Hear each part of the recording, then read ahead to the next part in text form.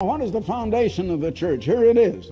The foundation of the apostles, that's the apostles of the New Testament, and the prophets of the Old Testament whose prophecies were for us today, Jesus Christ himself being the chief cornerstone, in whom all the building fitly framed together.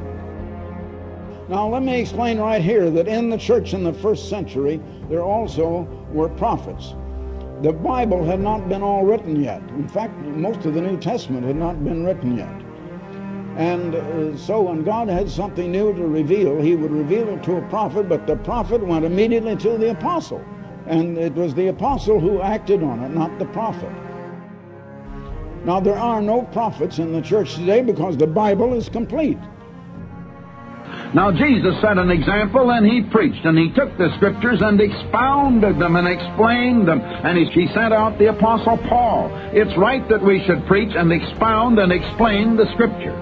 Many are expounding and explaining it improperly and incorrectly, and there are many false prophets, and so I say it's right that you should listen. It's right that you should listen without prejudice and with open mind, but take your Bible and search the Bible and prove all things, whether these are right and whether they are true. Do that when you get one of our booklets. Do it as you listen to me on the air. A lot of people will tell you that I'm a false prophet. Now, that's either so, or else they're mistaken, or they're lying. It's one or the other. But on the other hand, there are many false prophets. How do you know who they are? And if you say in your heart, how shall we know the word which the Lord has not spoken? When a prophet speaks in the name of the Lord, if the thing does not happen or come to pass, that is the thing which the Lord has not spoken. The prophet has spoken it presumptuously. You shall not be afraid of him. Our prophet is Jesus Christ. He is the head of the church. He's the greatest of all prophets. And he still today is living, and he's the head of the church. But where is he today? He ascended to the right hand of God in heaven. And there he has been the high priest of the church ever since. You only find about 4 prophets mentioned in the New Testament.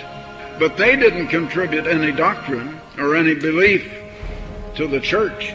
They didn't have an administrative position in running the church or administering the affairs of the church in any way. So there were no New Testament prophets that had anything to do with being founders of the foundation of the church. So it refers to Old Testament prophets. Now, every one of these Old Testament prophets are quoted in the New Testament, and they are a part of the foundation of the doctrine and of the belief of the church. All teaching came from Christ through the apostles, and a few times Christ communicated to apostles via the prophets, of which there are none in God's church today, since the Bible for our time is complete. God's church today, as in the first century, receives its teachings from the living Christ through an apostle, just as in AD 31. Subscribe to this channel for upcoming Herbert W. Armstrong content.